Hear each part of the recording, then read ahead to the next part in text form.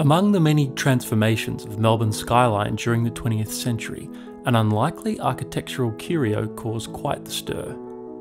In 1906, a little corrugated iron building was erected on the corner of Elizabeth and Little Bourke Street. The shed was intended to be a temporary home for the telegraph office.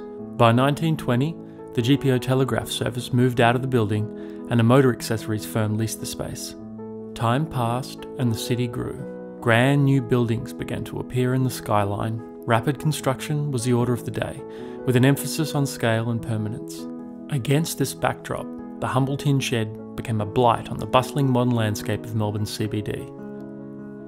When are they going to get rid of that old tin shed? Rumours about who owned the land began to swirl. Some claimed the site was blank on the original city plan, and no one knew who actually owned the title. Another rumour had the lot being sold to a drunken sailor.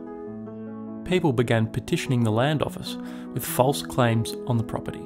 Public discontent about the shed bubbled away for another decade, until in 1935 it was announced the shed would be demolished to make way for post office extensions.